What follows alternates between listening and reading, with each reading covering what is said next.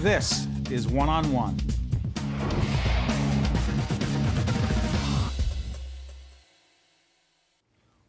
There he is, Dr. Matthew Jones, chairperson, Department of Communication at County College of Morris. Good to see you, Matt. Good to see you too, Steve. Matt, you and I are aficionados, students of the world of communication and why it's so complicated and fascinating. Talk to us about a shift that was made organizationally at County College of Morris as it has to do with communication and what its implications, more importantly, are for the students. Sure. We started this past August, so we're a year into this project of having created a Department of Communications at the County College of Morris. We came out of the English and Philosophy Department. Our communication and our journalism major came out of the English and Philosophy Department. And we also brought along with us broadcasting from the Information Technology Department. I think our faculty worked very well together. Michelle Altieri, David Pallant, Ray Kalis, myself, and our new administrative assistant, Lindsay King. So what we felt actually was that broadcasting, communication, and journalism really belong under one umbrella. Do we? I mean, it's interesting. Our world of broadcasting and communications. I mean, you know that we've talked about this. I mean, I teach in the field, and I'll talk to students and ask, you know, why do you want to go into broadcasting? I want to be on TV. Right. Really? Is that what you want to do? Well, you better rethink it, because communication, broadcasting, and media is a lot more than TV, right? Sure, of course. What is it?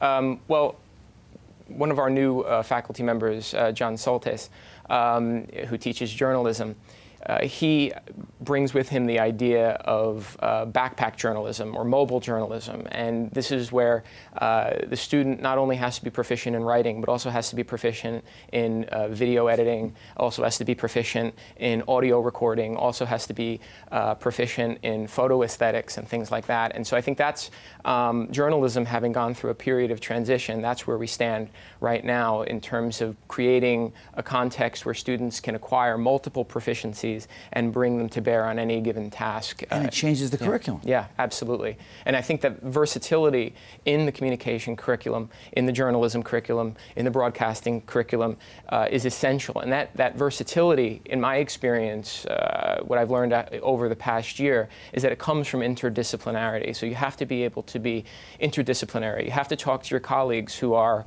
in the liberal arts, for example, in the humanities, in art, and you know, recently, this past year, I worked with one of our faculty members at CCM, Jefferson Cartano, from the engineering department, and Maureen Sutton from the business department. And it was my role to help in their interdisciplinary collaboration between engineering and business. So you had one team that was dedicated to creating a project or solving a problem, and another team that was dedicated to marketing it. And it was my job, and several of my colleagues who teach in speech, our job to come in and to talk about how to present to the marketing students and the engineering students as well. Because they don't have that skill set.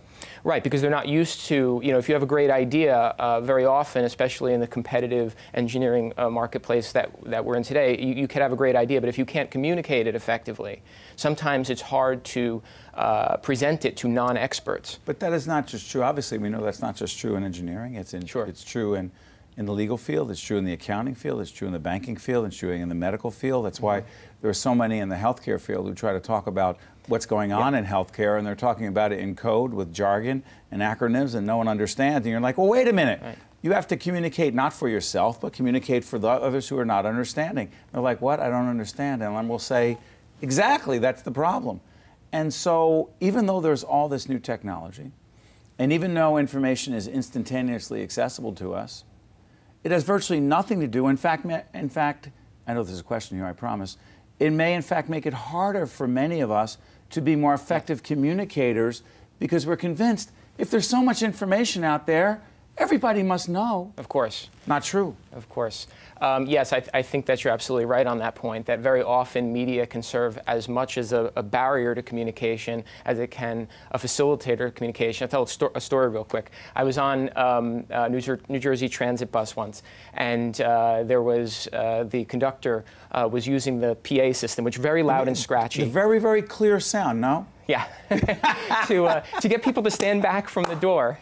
And they wouldn't do it, and so rather than simply, it was only a few feet away, rather than simply walking over, and I understand the apprehension, and I probably in some ways would have had the same tendency, but it was a way of using communication, or using technology as a barrier rather than as a facilitator of communication. Let's just talk through communication, because if we speak through communication, I will have been able to say that I use the technology to communicate with you, but the reality is this.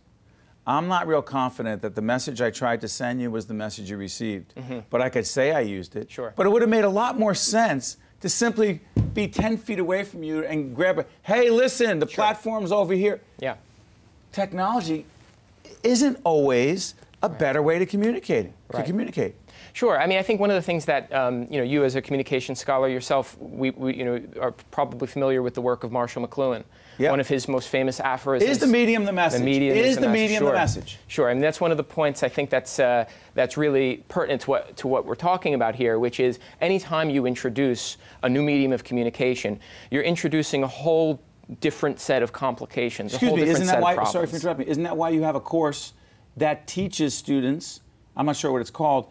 Aesthetics, I think. Media aesthetics. Media aesthetics. Yes. You teach students how to watch TV and help them understand how they could be manipulated. Sure, I taught that for one semester. Our faculty member Ray Kalis teaches that, and it absolutely is the case. Is that what he's focusing on are the factors or vectors that rally the audience's attention and gain or detach them from their engagement. For example, why, in terms of composition, would you place an object or an actor or a person in one part of the screen rather than another? What role does camera movement play? What role does depth of field play in in crafting the message? Or like the Kardashians, that's real, right? So, I'm sorry I had to do that. I'm sorry. You love what you do. I do. Because? Because it allows me to connect with people, and I think that for myself, that's not something that comes easy to me. And I think seems like it here.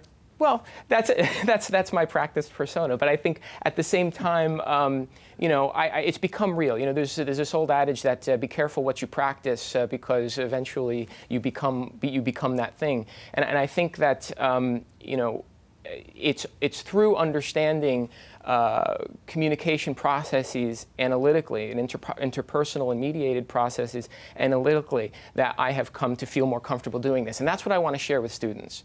The idea that theory can inform practice. And the more we understand the processes of communication analytically, media analytically, the better we become as communicators, and the better we can tell our stories. And being able to tell stories is critical.